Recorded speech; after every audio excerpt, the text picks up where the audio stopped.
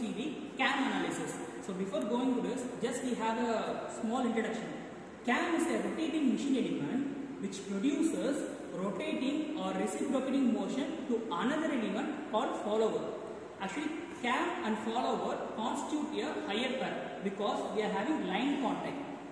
Cam and follower mechanism is a simple mechanism which we use to do in any application. For example, inlet and outlet valves of IC engine, and waving and textile industry, paper milling industry. Like this, we will be having this application in various parts which we day to day involve. So now we just going to see how we experimentally do it. Before going to this, just we have a small classification of followers. Actually, followers are classified according to the surface contact, like knife edge follower, flat face follower, roller follower, and spherical follower. And depending upon the motion, we can also say as reciprocating and oscillating. Even we can classify cam as radial cam and also oscillating cam also. So like this, we will be having various theoretical part we usually used to study in our theory subjects. Now practically we are going to experiment how we are going to do the experiment. So this is the this is the apparatus. Just have a look at this apparatus, and we can see the base circle radius. This is the base circle radius, which is nothing but 14.5 mm, and this one is called the nose circle radius. And here we will be having indicator. With the help of the indicator, we will be just measuring it. So initially, we need to fix this to 0 degree. Actually, here it's 90 degree. So we assume it as a 0 degree, and the rise of the cam can be easily found from this scale. So just have a look at this scale. So actually, it's 11 mm. So fix the 11 mm as the initial reference. Now we are going to do the experiment. So once the experiment is started, so just listen. We will be rotating the cam, and there will be a lift here. So once the maximum lift will be 19. So after that it will be standstill. Actually we will be having we will be noting that degree angle. So angle will be 50 degree. So this is the rise of the follower, forward stroke. So this is the forward stroke, and we will be having 50 degree, and after that there won't be any deviations. Actually next period is called dwell period. In dwell period, actually we will be we will be having a 20 or 25 degree. So dwell period, the cam won't be getting down. So we will be noting the dwell period angle, that is 25 degree. And next one will be return stroke. The return stroke is same as whatever we saw. So return stroke also we will be getting an angle approximately 50 degree. So we need to note down the degree. First for forward stroke, how much angle the cam has rotated, and dwell period how much we got, and then return stroke how much we got. And also we need to note the lift of the cam. So this is the basic experiment, and with the help of this, so after noting all the values, it's easy just to have a graphical representation and plotting in our records.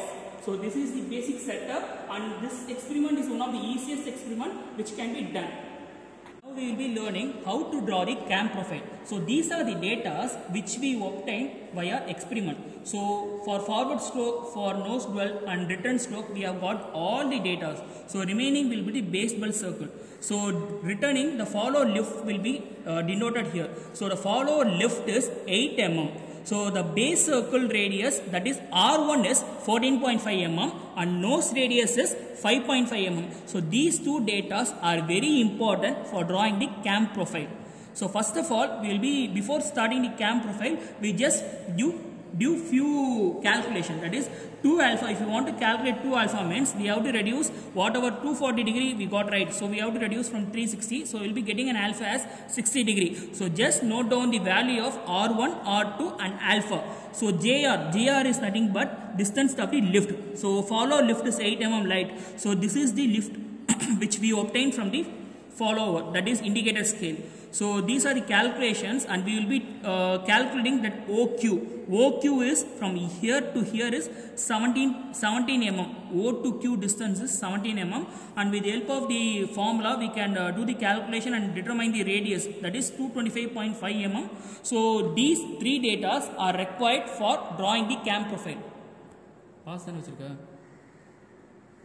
So we know the value of the radius, that is 14.5. So keep 14.5 mm Actually we need to draw the base circle, right?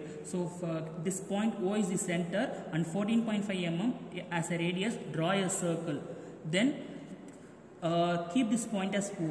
Then we already got the value of alpha. Alpha is 60 degrees. So just draw your line and keep point as E and draw the value of alpha. That is, mark the alpha, that is 60 degree. For 60 degree, draw a line.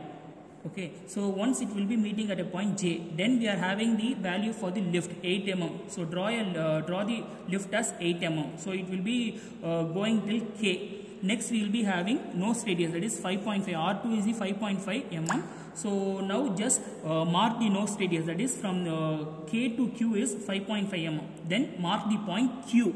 Now we, after calculating, we will be having a value of 225.5 mm. So just draw a line vertically to some extent, and from the point E you should be having a value of 225.5 mm. So in terms of centimeter also you can draw. So just mark the point Q and then just try to join P and Q and extend the line till F.